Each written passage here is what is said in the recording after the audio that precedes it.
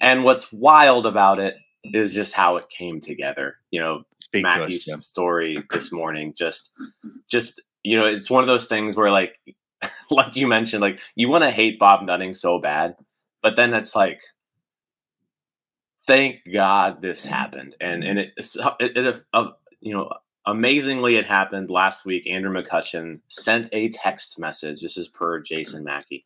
Sent a text message to Bob Nutting and basically was like, hey, you know, I know that it's still a business. I can go other places, but I really want to finish my career in Pittsburgh. I want to have a meaningful role. I want to be part of the next Pirates winning team.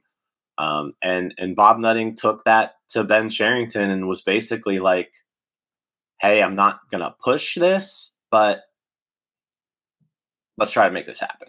And it happened. So, you know, that's kind of interesting how it all came to be.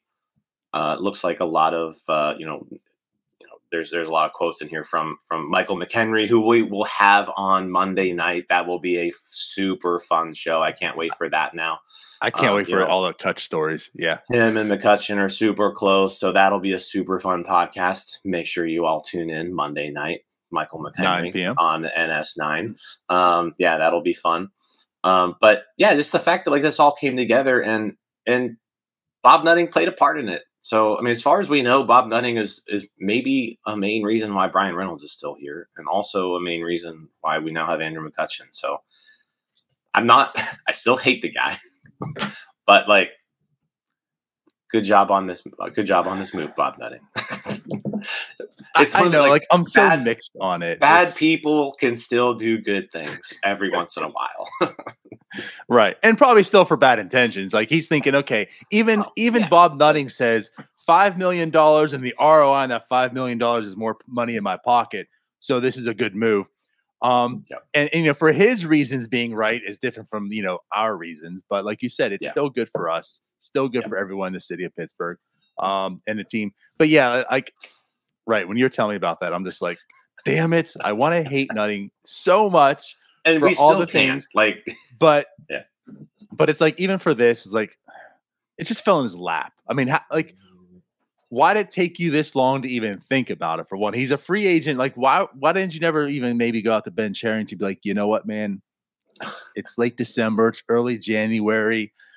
You don't have to do anything. I'm just making a suggestion. But have you thought about Andrew McCutchen? Because I would like that.